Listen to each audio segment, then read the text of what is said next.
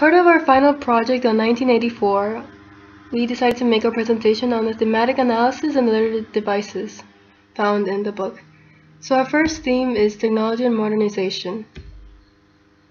So 1984 was actually written in 1949, which was released in 1999. But Orwell was trying to show or also warn people of the possible future that was coming up for them. As you can see in our project in the side of our interview with Orwell, you can see that he was trying to talk about Hitler and the war, and that really affected it. So the book was just trying to show what the future and how bad it could look for us. And so since it's based on 1984, which is the future, we can see some features that are new technologies for the people who were reading it back then. Two distinctive objects that you can see are the telescreens and the microphones. The telescreens were definitely like helpers that ensured that people were brainwashed in Oceania.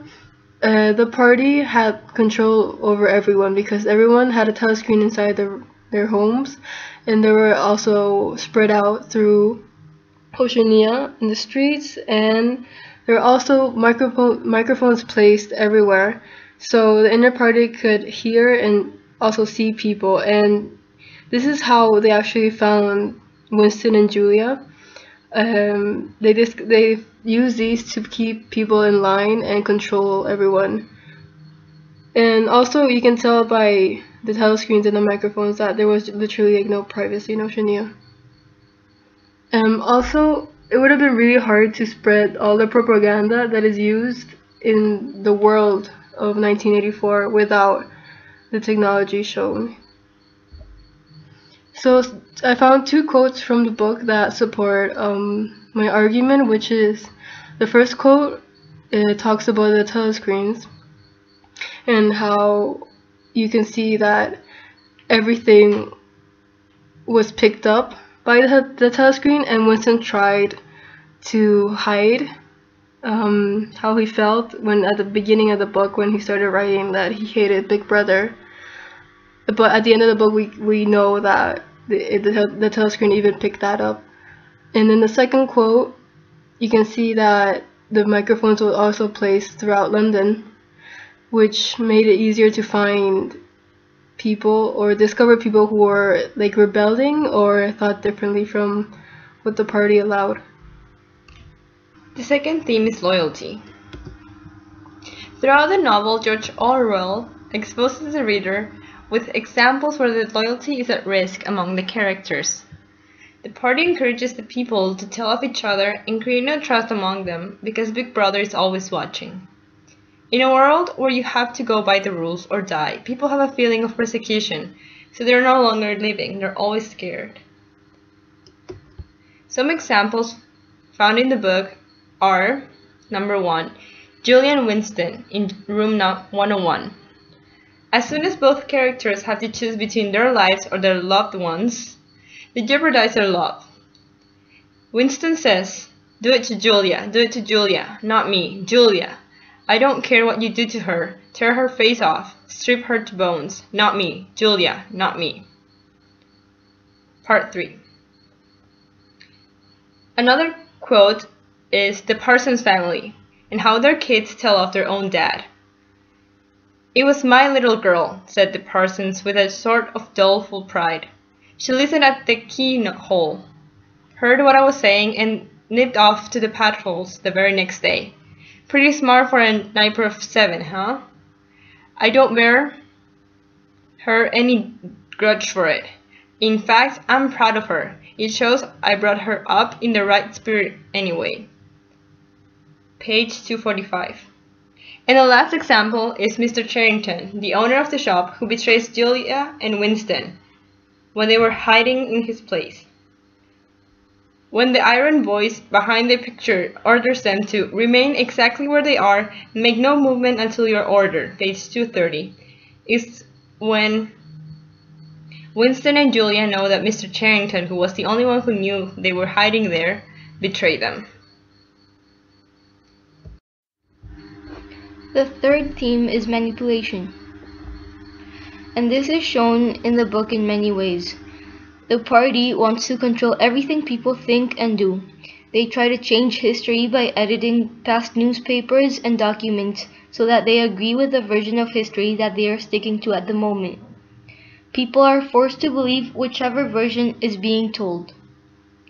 The party also keeps telling people that Oceania is at war with one of the other two superstates, which are Eurasia and East Asia, and they claim that they have always been at war with one of them, although they constantly change which one this is.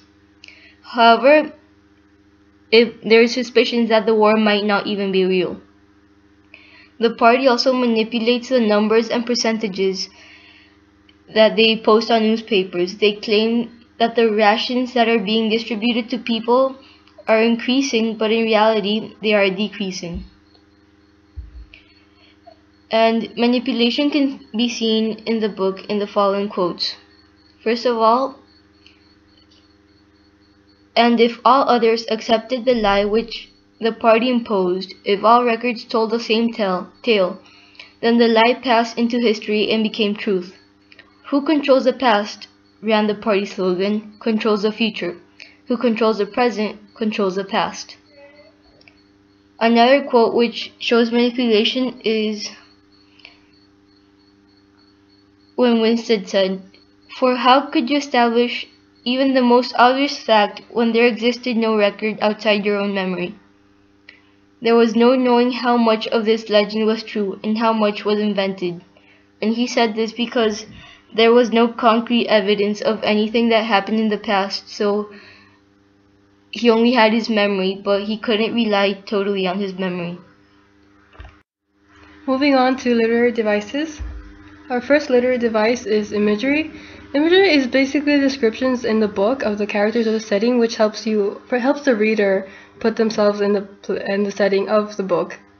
Here you can see a quote from 1984, which describes the community cafeteria where Winston has to eat every single day, and it gives you the feeling of how lonely and kind of depressing the place can be, and it's especially repetitive because this is actually just one day of Winston's life, but it's every single day. Another one is allusion. Allusion is the technique in which the author connects real events with their narrative without directly naming it as such. In 1984, the communism in Europe was rising. Therefore, the novel makes many indirect references to this time. For this reason, the novel can be compared to the Nazi Germany or the Stalinist Russia in many aspects. For example, in Chapter 2, Orwell describes the spies as a group of children whose purpose is to gather information on members of the community and report misconduct to the party. This allusion to Hitler Youth of Nazi Germany or to the Gestapo. Another one of the literary devices is irony. This is an expression of meaning that is deliberately contradictory to what is expected, and it is very obvious in the book. An example would be the party slogan, which is "War is peace, ignorance is strength, freedom is slavery," and this is repeated throughout the novel many times. The first part of the slogan is contradictory since Oceania seems to be in a never-ending war, and the statement that war is peace and freedom is slavery is showing irony since they are opposites and one wouldn't expect that one thing means its opposite. Another literary device is repetition. And this is used a lot in the book because the same phrases are repeated over and over throughout the book. Phrases like Big Brother is watching you, war is peace, ignorance is strength, freedom is slavery. And these lines are repeated in order to emphasize the point that the party is in control and that it can manipulate the people in any way they want. Our last literary device is symbolism. A symbol is a literary device that represents an abstract idea, but it's veiled by the literal translation alone. There are many signs of symbolism in 1984. One example could be the memory holes, which are destruction of the past. This shows how the government could delete whatever they didn't agree with, and it could change history over and over again, and people would actually believe it, and they would just forget it in an instant. Another big symbol is Big Brother, who is warm and fuzzy to those who confirm, but it's also threatening to those who